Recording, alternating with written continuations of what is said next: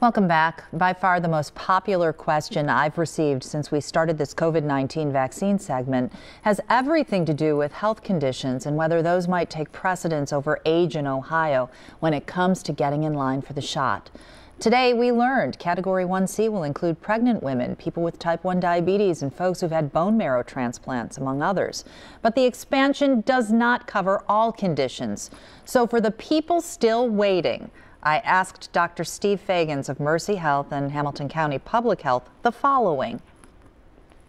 Are there such things, to the best of your knowledge, as places that might give someone consideration based on their urgency or need for a vaccine because of a health condition? You know, that's a great question. Is there some place you can go? And the answer is no. We are all, every vaccine provider, all 800 of us in the state of Ohio, are under exact same regulations in who we give this vaccine to. And you've seen examples of where individuals in other states have gone outside that, have not followed those rules, and there's been repercussions for that. And so that's why we are all under exactly the same guidelines. So yes, no, there's not a place for which you might get a consideration here or there. We're all following exactly the same regulations as we kind of walk down in age for vaccine distribution.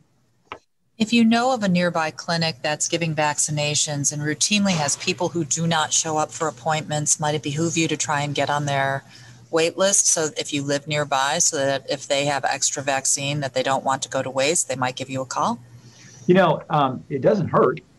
I'll tell you what Hamilton County does for our mass vaccinations is that when we get down, and granted, we're talking about like 4 or 5 doses, some proportion of a 10-dose vial. And so we actually have a wait list on our police officers. And so we kind of call and they come for law enforcement. We've chosen to do that. We're within our state guidelines to do that. So that's what Hamilton County does. There are other healthcare providers that have waiting lists, but just remember that it's just some proportion in less than 10 that's going to be kind of available at the end of the day. But it never hurts to call and inquire about, listen, if you can't find anybody, put that arm in and you're about to throw that vaccine away, put it in my arm. Good to know. As Dr. Feagins has said in this segment before, you have to be persistent, but also patient at the same time. Do you have a question? Send us an email or reach out to me on Facebook.